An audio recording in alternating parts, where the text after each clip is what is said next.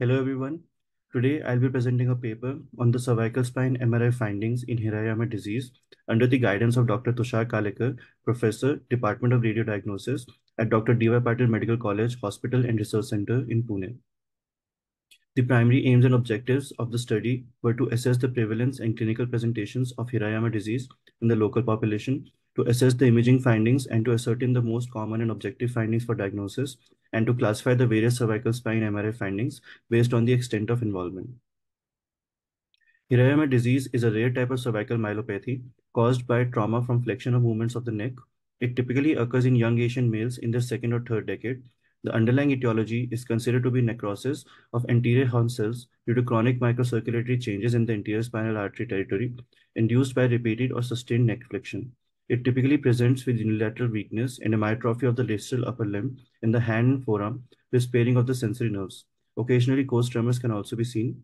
The disease usually progresses for 3 to 5 years and then has a stationary phase. On MRI in neutral position, intramedullary high signal intensity on T2 weighted images and subtle asymmetrical lower cervical cord atrophy can be seen. However, MRI with cervical flexion is more sensitive and shows forward displacement of the posterior dura with increased laminodural space and post-contrast enhancement of a crescent-shaped posterior dural sac. Prominent epidural flow voids may also be seen on cervical flexion. The place of study was Dr. D.Y. Patil Medical College Hospital and Research Center in Pune. It was a retrospective cross-sectional study over a period of 6 years, starting from January 2017 to December 2022. A total of 13 patients with Hirayama disease were found on a review of the hospital PAC system. Patients of all age groups who had a principal diagnosis of Hirayama disease on MRI were included, while patients who had not undergone MRI with cervical flexion or had inconclusive imaging findings for Hirayama disease were excluded. Standard cervical spine protocol was used, which included axial, sagittal, and coronal T2 weighted images and axial and sagittal T1 weighted images, with additional sagittal and axial T2 weighted images taken on cervical flexion. 8 of the 13 patients had undergone a contrast study, and post-contrast T1 sagittal and T1 axial images were also available. The following results were obtained. The first table shows the sex distribution of the patients. Among the 13 patients study, almost 92%, that is 12 of the 13 patients were male and only a single female patient was studied. The second table shows the age distribution of patients. The majority of the patients were young, with 9 patients aged between 16 and 25 years of age, and only 2 patients between 26 and 35 years of age. The youngest was a girl uh, of 7 years, and the oldest was a 75-year-old male. The third table summarizes the presenting clinical symptoms of patients. Upper limb weakness was the most common symptom seen in around 92% patients. It was unilateral in 7 patients and bilaterally asymmetric in 5 patients. Upper limb muscle atrophy was the second most common symptom seen in around 54 patients. It was unilateral in 4 patients and bilateral in 3 patients. 1 patient each presented with unilateral and bilateral upper limb tremors, which was a relatively rare symptom.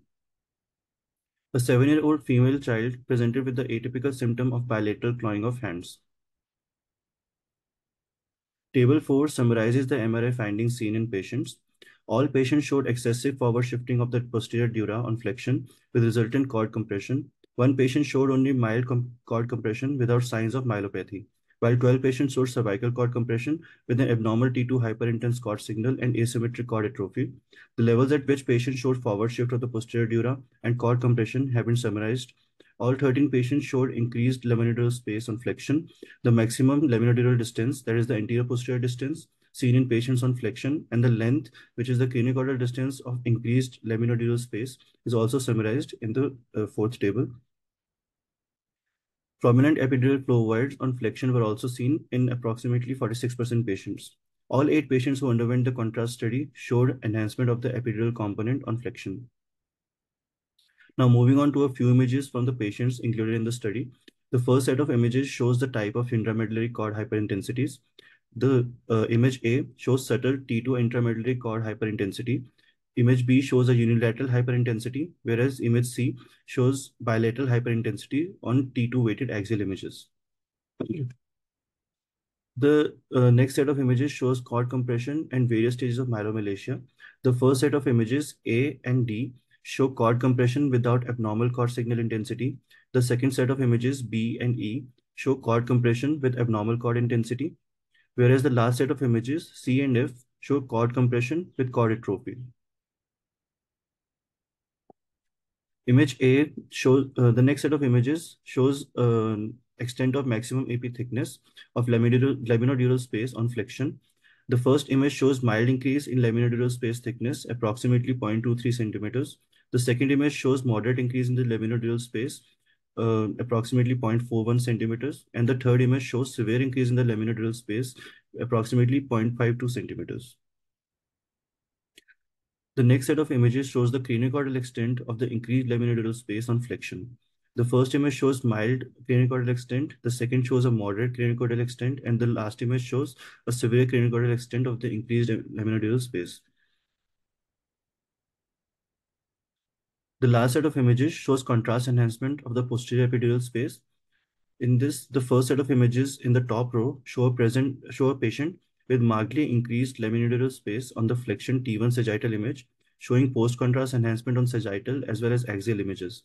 The second set of images in the bottom row show contrast enhancement in a case with mild increase in laminodular space in image D, moderate increase in laminodular space in image E, and severe increase in laminodular space in image F, with post-contrast enhancement seen in all these three cases.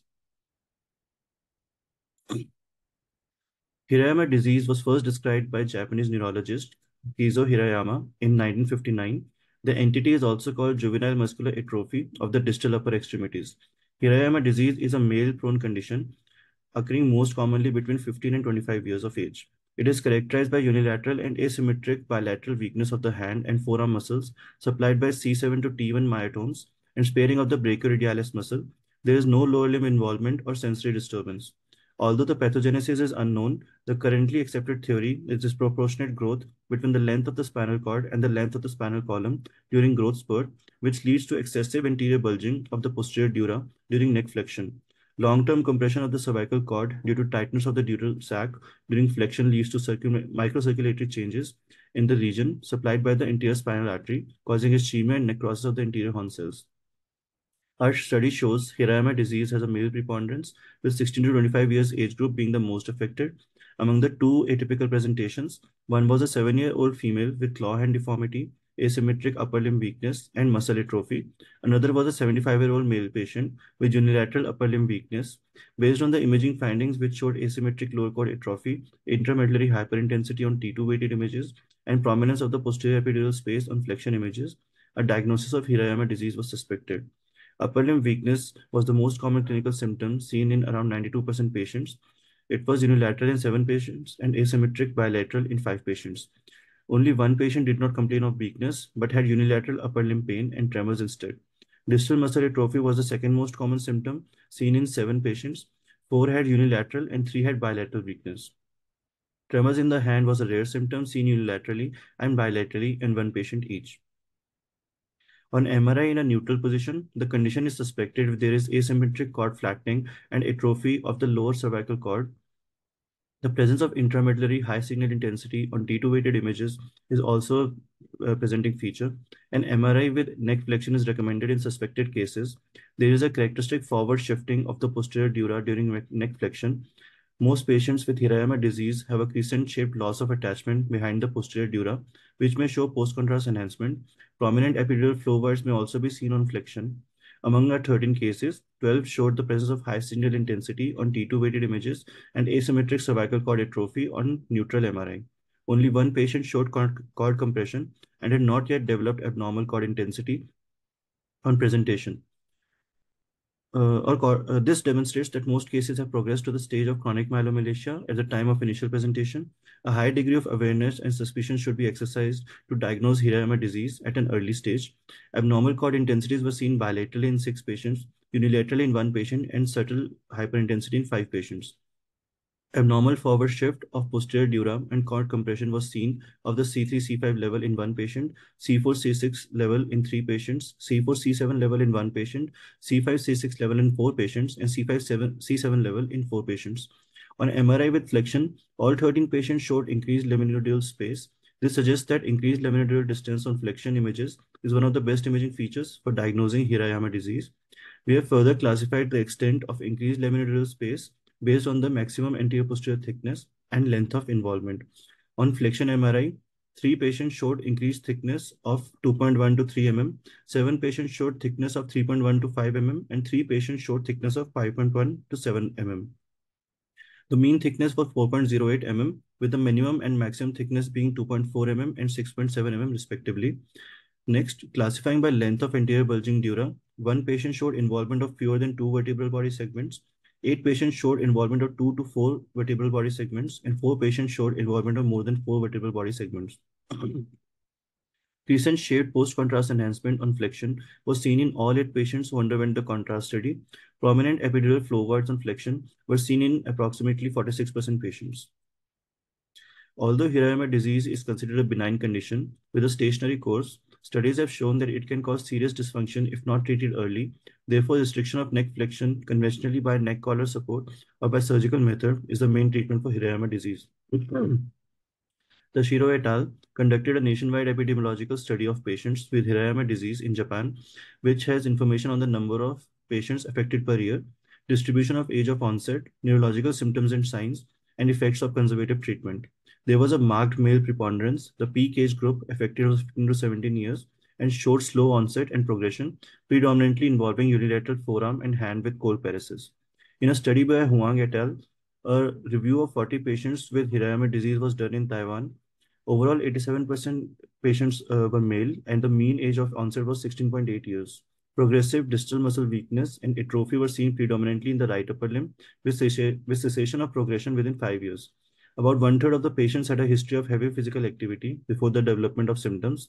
MRI showed anterior shifting of the posterior dura. Due to their occurrence after the peak age of the normal age curve, it is postulated that disproportionate growth between the vertebral column and the spinal canal contents could be the underlying cause, and strenuous activity could be a precipitating factor. The conclusion is that Hirayama is an uncommon type of cervical myelopathy seen typically in juvenile males. The occult onset of the distal upper limb weakness and atrophy during puberty, typical MRI features of lower cervical cord atrophy, and the presence of a crescent-shaped enhancing mass in the posterior epidural space are pathognomic of the condition. A few atypical cases can also occur, as described in the study. Early diagnosis and treatment are crucial to avoiding serious dysfunction. Thank you.